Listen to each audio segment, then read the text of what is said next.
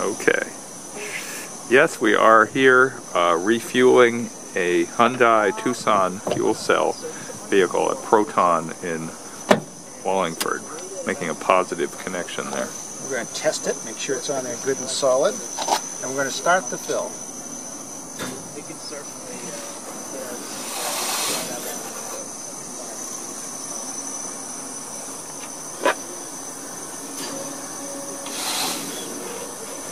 we go. So we're following the prompts that are given to us by our dispenser. Our dispenser communicates with the car talks to the dispenser, and they work together to give you the most optimal fill. The state of the fill is expressed here in a percentage full. At this particular moment in time, we're 68% full. And we're going to watch that number steadily increase as time progresses.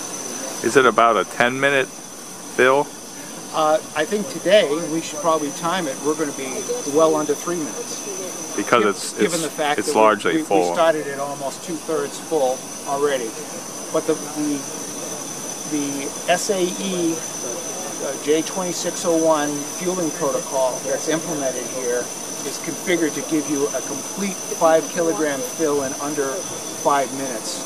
It depends a little bit on the weather. I think today it's a little cooler. You actually get a faster fill.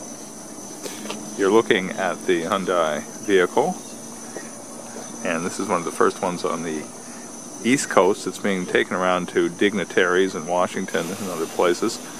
Probably most of these will be leased for $2.99 a month in Southern California, where we have the infrastructure for hydrogen right now.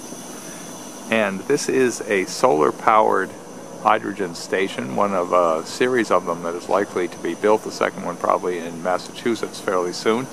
But here at Proton in Wallingford is the first one of the series that actually been here since 2010. And there's also a fleet of Toyota fuel cell vehicles that is based here. So definitely a hydrogen base here. Almost complete. Almost full. One more check. And we're done. What was that noise? That was release of pressure? It's like a compressor? Part of the safety protocol for this is at the end of the fill, you depressurize this short length of hose, and it's vented safely out a vent stack at the top of the station.